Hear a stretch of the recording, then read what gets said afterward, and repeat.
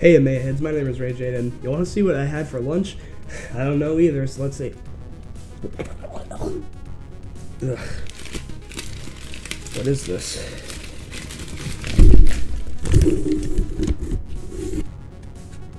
I made this food like 10 years ago. I don't really know why I decided to make this video, but I did. So today I'm going to review Starfield with food. For me, Starfield is like when a chef that so many people love is opening up a new restaurant that he and the fans are hyping up to be a restaurant like no other. A groundbreaking restaurant that has a way to cook food that no one else has, with new recipes that have never even been tried before. Now, I've been to the chef's other restaurants and I haven't been too impressed. Some were alright and others I didn't really care about. But this one was hyped to be the best restaurant ever. So I decided to go. My expectations aren't set super high due to prior experience with the chef, but a part of me hoped that this restaurant is the one that breaks the cycle of me not liking the chef, so I finally understand the big deal about him. I get there and get to a table. I can see the kitchen from there, and something that catches my eye is the oven. It looks so pristine and clean, but wait a second, that's an old-ass oven from the 1900s. It probably still works, but it's outdated and an upgrade is probably necessary. Oh well, I should probably wait for the food. Before I order the course, Chef Todd Howard comes to my table and says that the staff offers a complimentary 5-course appetizer before I can even order my main course. A little strange, but I accept. And here comes the appetizers. 5 big plates. 1 plate of wings, 1 of garlic bread, 1 of rolls, 1 of freshly made chips, and a final plate of jalapeno poppers. All the food looks good, so I take a sample of each appetizer first, and they're not that great. At best, the wings were mediocre, and at worst, the bread was bad.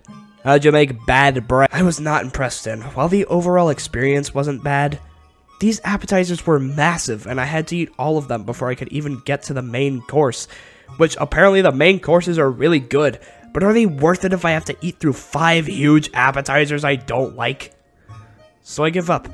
It's not worth the time and money to eat appetizers I don't like to get to the possibly good main course. I tell Chef Howard that I don't like the food.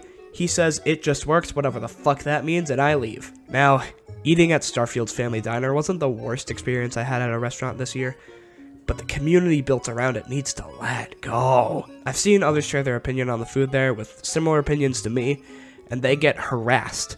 I understand why people like the food here, but I just don't, and it's kind of scary to share that opinion. And the people that say, "Oh, you just didn't eat enough," have a horrible point. You shouldn't have to eat through appetizers that aren't good to get to the main courses. Sure, not all the food here is bad, but it doesn't make the restaurant good if you're forced to eat 5 mediocre appetizers beforehand. And the worst part, it was hyped to be the best restaurant and completely different from the competition, and it just isn't. The food has the same recipes as the other restaurants by Chef Todd Howard, and there's a restaurant across the street that has similar recipes, but they're cooked way better. Now, what if I went to a restaurant that I hate, but got a dish that blew my mind and tasted so good? Imagine if there was an alternate version of Burger King, with no differences other than the name and 1 new dish, and I fucking hate Burger King. This alternate version is called Strategy King.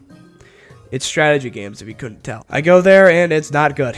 There's some stuff that I can see the appeal of, but nothing appeals to me. But there's one dish on the menu that I hear a small group of people talk about occasionally, and they praise it a lot, even if it's only a small group of people. So I decided to go back to Strategy King and order the Pikmin ravioli, and it is delicious. There's a few inconsistencies with the ravioli and some minor nitpicks, but it's a great dish.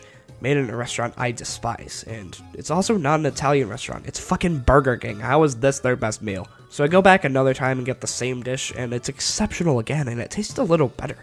And this intrigues me, so I go back again, and it tastes even better, and then I go for a 4th time, and it tastes incredible.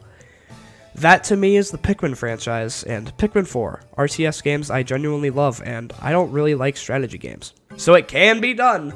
Chef Howard just hasn't done it this time. This turned into a Pikmin 4 review. Why did that happen?